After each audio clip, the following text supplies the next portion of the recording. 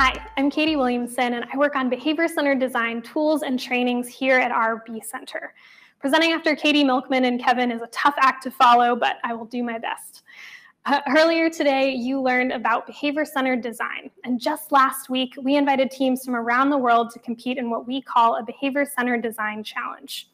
This is when we work with organizations to create an environmental real-world case, and teams then compete to develop a behavioral solution to that.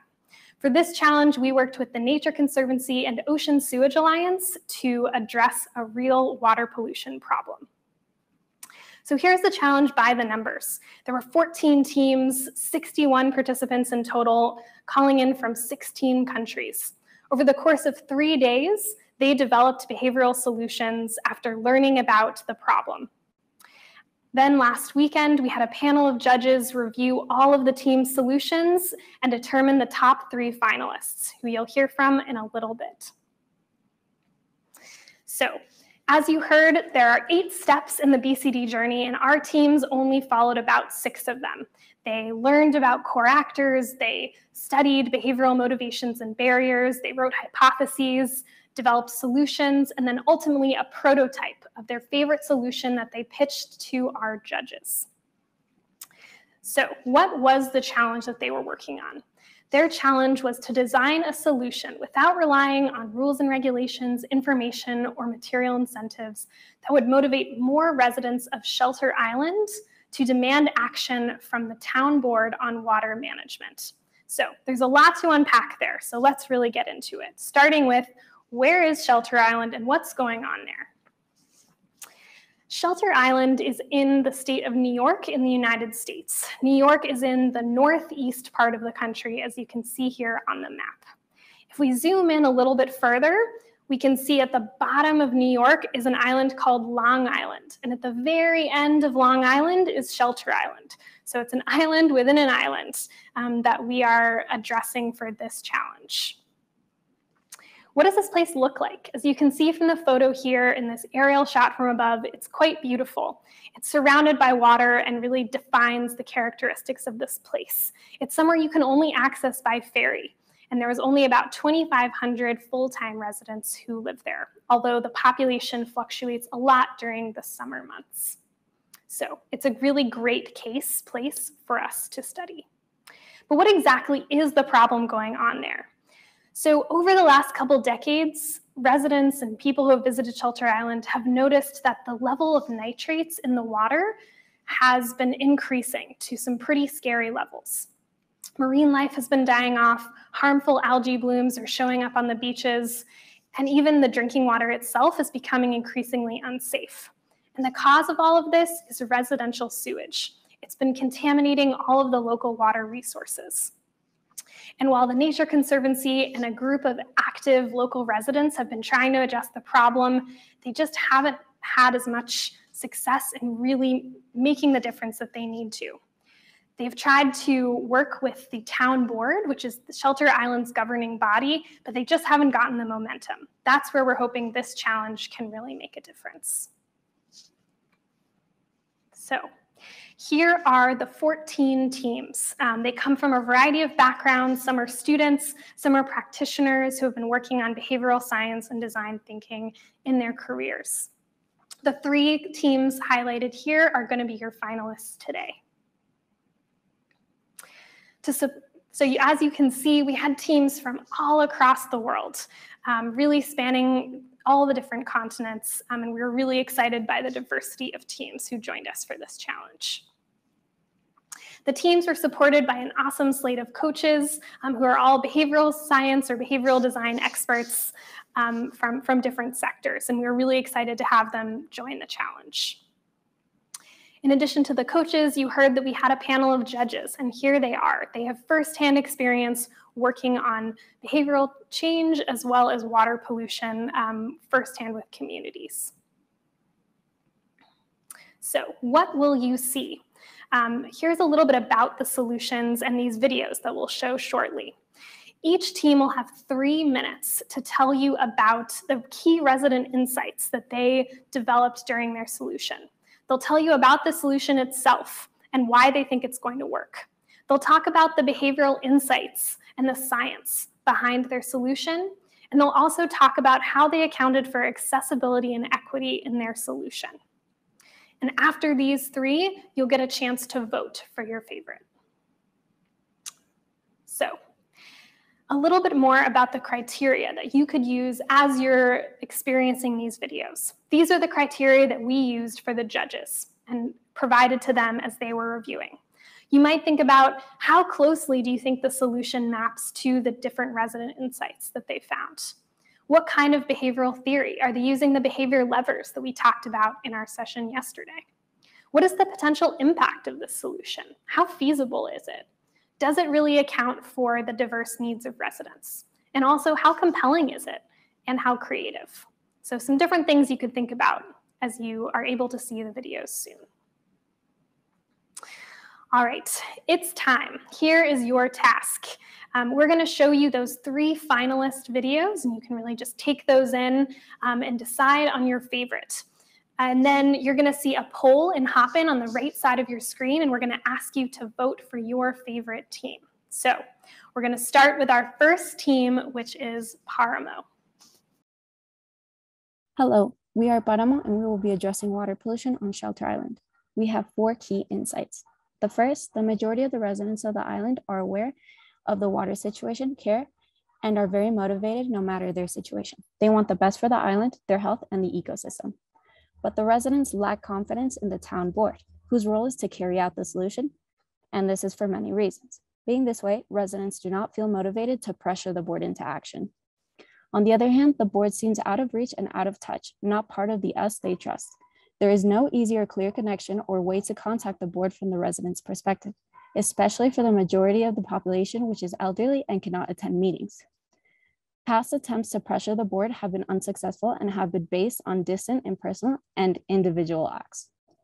It is important to note that the board is compromised by volunteers who feel they can contribute and want to remain on the residents' good side. Therefore, our solution involves designing a long-term experience and tool that permits a person-to-person interaction in the right climate. This includes highlighting existing motivation and building a connection between the residents and the board based on personalization, trust, empathy, and communication that will motivate them and lead to collective action.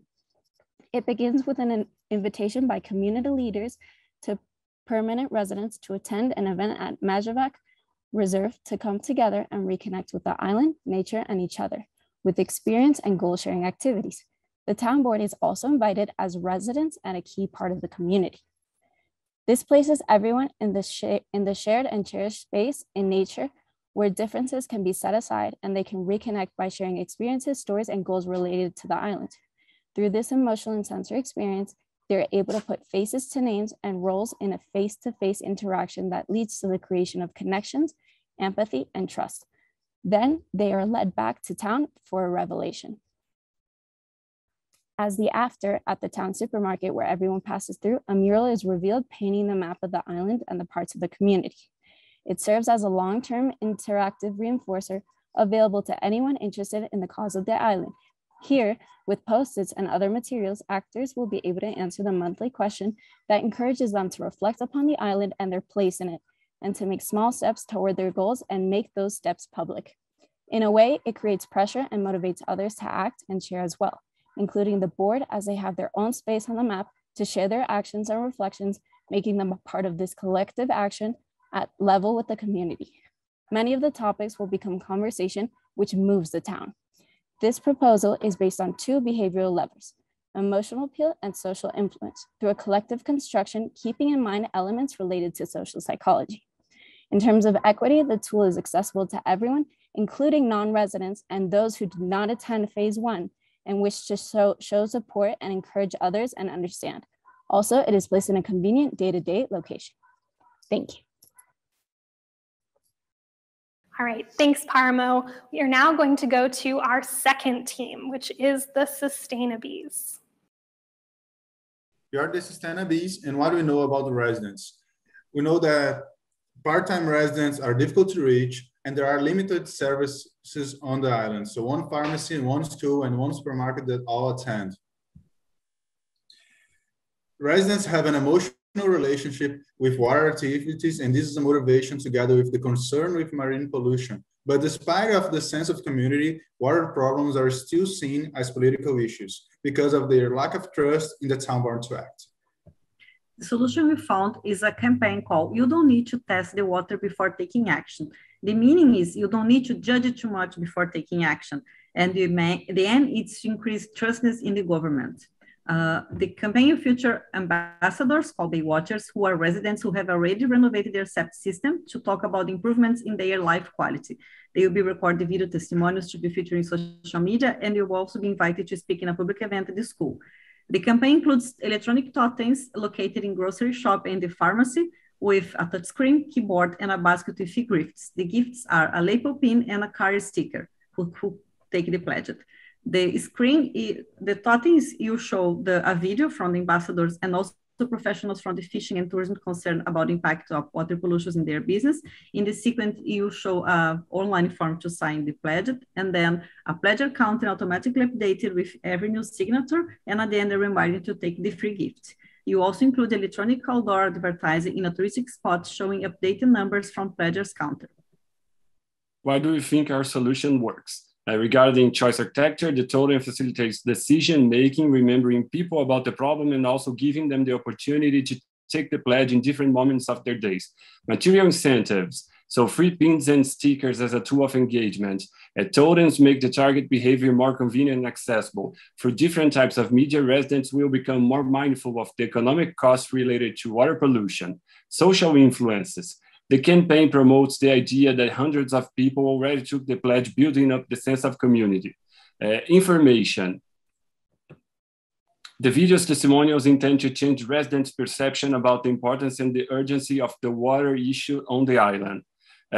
Regarding emotional appeals, the campaign slogan focuses on building trust and sense of pride among the islanders, and testimonials appeal to feelings due to the close relation between residents. Well, about accessibility, we found that 73% of Americans 65 plus are internet users, overturning the idea that most of them struggle with new technologies. Water ambassadors should have different classes and ethnicities and come from different parts of the island. Totems and location were decided based on places where our residents go in their day-to-day lives. Video with subtitles for people with hearing loss. Totem will feature a braille keyboard to allow people with visual loss to participate. Our solution empowers an existing local campaign, online and offline approach combined so that residents with different lifestyle could get to know the campaign. Thank you from Brazil. Great, thank you, Sustainabees. And now last but not least, we have Team Nakul Chores solution. Hello, we are the Nakulture team, and we are going to share with you the solution we have developed for this challenge. Shelter Island is a diverse community. Mean age is middle high, and political values is skew conservative. There is a strong sense of community, and residents are highly informed and aware of local issues. Its population is segmented in time. There are year-long and seasonal residents, and in space, the population is scattered all over the island. There is a lack of trust in the town board, and there is a gap between residents and town board political values. The population is concerned about water pollution. There is a demand for a community and town board-led answer, and there is a shared emotional tie to the island. Residents' identity is highly linked to the water. We will work with year-long and seasonal residents because they represent the majority of the population. Our target behavior is getting them to sign the online pledge developed by Shelter Islanders for clean water. We will use this already developed pledge because an effort has been made to create it, and we have found it easy to use. We propose to partner with local businesses that are generally small and family-owned, and with gathering points like the farmers market, to install spots where there are devices available to directly sign the online pledge. We have selected these places as channels because the community is scattered, and in this way, we will be reaching as many people as possible. We will offer a social proof sticker with an appealing sentence for residents, a strategy that can be both impactful and cost-effective. There will be technical assistance for those who need it, but also a promotion of the campaign by community leaders. That can be retailers, business owners, or club members. We plan to work directly with these spaces by promoting a community approach and appealing to their familiar ties to the island. These are prototypes of the sticker.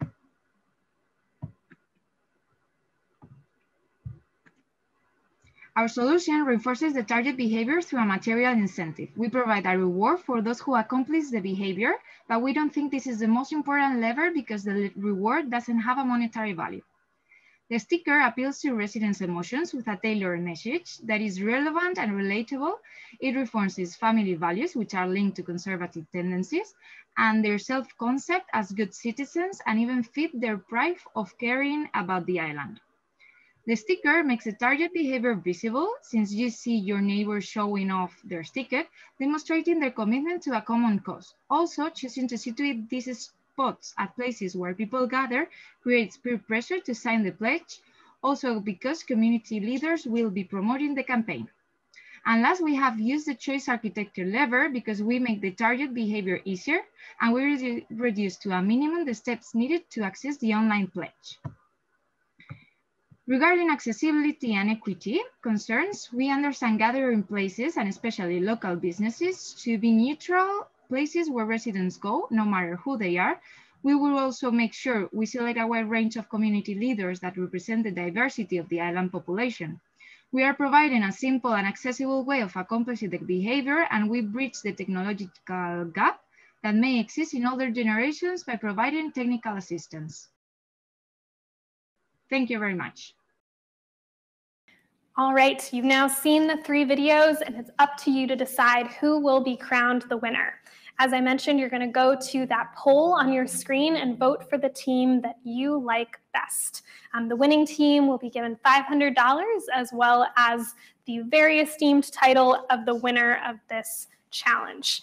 Because of our multiple sessions, we're going to tally all of the votes at the end, so you'll have to tune back in tomorrow to see who the winner is. So we're going to give you about a minute to decide who you want to win and do your voting. And while we're doing that, I'm going to turn it over to Kelly Trott from Imagine H2O, who's going to tell you more about behavioral solutions and water pollution, particularly around ocean sewage.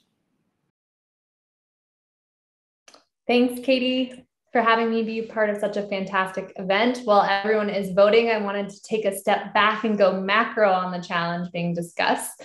Hello, everyone. For those of you who don't know me, my name is Kelly Trott, VP of Impact and Deployment at Imagine H2O, a water innovation accelerator focused on technology. I was actually first introduced to the RARE's Center for Behavior and the Environment around this issue of sewage pollution some time ago, and I'm very proud to serve as an Ocean Sewage Alliance Steering Committee member alongside them. Today, I wanted to first provide that brief overview of the sewage pollution problem from stats and figures I have borrowed from my friends at OSA, and second, tell you a bit more about Imagine H2O's role in wastewater and why I see a need for all of us to come together around the issue. So let's dive in. For too long, people have used the ocean as a solution for disposal of wastewater. I've always been blown away by this stat that an estimated 80% of our global wastewater is discharged untreated into the environment. The assumption has always been, not surprisingly, the ocean is big, it can handle it. But as part of the Ocean Sewage Alliance, we want to put an end to that thinking and really open our eyes up to what is going on. So let's first get started with wetlands. Wetlands like salt marshes and mangroves are broadly understood to be good natural filters. In fact, we dump untreated wastewater into these wetlands like it is our business. What we now know is that yes, these systems are nutrient limited, but they are being impacted by the wastewater pollution. In the case of salt marshes, after being polluted, they are more susceptible to erosion, sea level rise, and storm surge. In the case of mangroves, they are more susceptible to drought and salinity stress. Now on to coral reefs, which I'm sure you guys have all heard a lot more about. But these are not nutrient limited to habitats. So it is much more intuitive that wastewater pollution is problematic for reefs and in fact, is one of the biggest threats they faced. However, because wastewater pollution is generally invisible, very little is getting done about it. It is only recently that the science is really catching up and clearly demonstrating what we've probably known intuitively. We're losing reefs to wastewater pollution. And finally, I wanted to discuss fisheries, a driving force in many coastal economies. Again, a lot of assumptions have been made on the impacts of pollution on marine fish populations because of their ability to move and supposedly get around pollution. But recent science has shown us that the coastal fish populations are extremely vulnerable to pollution. Look, This information can be overwhelming, but I've always thought of it as, now that we have a better sense of what is happening, we can do something about it, which is why we're having sessions like today, and frankly, why I'm part of the Ocean Sewage Alliance. So you might be thinking, okay, Kelly, from the technology angle, why are you presenting about this? And it's a really good question. As many of you know, the water world often sits in these kind of silos, and I'm guilty of this myself. At Imagine H2O, we often get pigeonholed into the technology side of the equation. But in order to truly solve or even make progress towards these massive issues like sewage pollution, we're going to need people to come together from diverse backgrounds, from policy leaders to boots on the ground organizations, to innovators, to behavior change specialists, to wastewater engineers, to scientists at TNC. We're going to need everyone. And we're seeing this firsthand at Imagine H2O. I run our Urban Water Challenge, where we award and support urban tech. One of our themes is always around wastewater pollution. And what we're increasingly seeing is that technology might be there and might be very useful, but in order to really truly get it in the ground, entrepreneurs need to be surrounded by a supportive and a diverse ecosystem. Let's take, for example, Asim. Asim imagined using robots to reduce wastewater pollution, and Asim took his engineering background to help cities intercept, divert, and treat raw sewage. We funded Asim to deploy his technology in his hometown, Pune, India, to reduce the water pollution in the local river. But in order to get this deployment off the ground, he went through months of convincing local government officials, gathering local data from local conservation organizations, and getting buy-in from the plant engineers. But what was quite interesting throughout this deployment is actually what his biggest hurdle was. It wasn't around that the technology didn't work. It was really around getting operators on board of using that technology. They were struggling with, okay, well, how do I actually take this and put it into action? So it's just interesting to think that's where a behavior change specialist really would have been quite useful for Asim. And what I've gathered after running this program for 4 years is that Asim is not alone. The most successful entrepreneurs are the ones that are supported by a diverse ecosystem and working across silos to really get their solutions in the ground. So without further ado, I will let Katie conclude the session and finish things off. That's all I have for you for this Behavior-Centered Design Challenge. And now I'm going to turn it back over to Kieran to close today's session. Guys, we made it. We did it. We made it all the way to the end. So congratulations. Great job to Katie for the BCD challenges. Excited to hear the results of those tomorrow. And there is also a soil solution search project in Haiti that provides compostable toilets. That will be a solution search finalist that you will see at some point down the line. I just want to put that in your brain so that it lives there. And I also just wanted to thank Kevin and Katie Milkman for that interview, which was fantastic. I feel like I learned a lot of personal knowledge about how to change from an environmental perspective. And, you know, from a personal perspective, I feel like I really gained a better fashion sense and maybe even a prompt for my life, which is this hat, which I'm totally going to take with me. It's a little lopsided, but kind of feels perfect. Is that perfect? It's perfect. And so I think this is Met Gala level fashion, quite frankly. As day 2 comes to a close, we have a bit of technological housekeeping for you. There are 2 ways to connect with your fellow Hive attendees moving into the next section so that you can meet and network with the people who are also in the audience with you together. Now, the first is the networking tab, where you can meet your fellow peers one-on-one for a quick speed dating style session. So those are going to be 5 minutes and one-on-one. And then the second is called the lobby, and that's located in the sessions tab, which you should be able to see. And if you go there, you can just kind of bump into people randomly and, you know, talk sewage, or dare I say it, talk shit. It's the end, guys. I had to throw in one more. Shit from Kieran. What do you want from me? No matter where you go today, though, we cannot wait to see you tomorrow for the final day of the Beehive Summit, when we will find out the results of the BCD Challenge, the BCDC Challenge, where we out who won the solution search. And we'll get to hear a poem that is a combination of all of your comments. So whatever you do, please don't forget to come back and join us tomorrow. I hope you had fun. Thank you so much.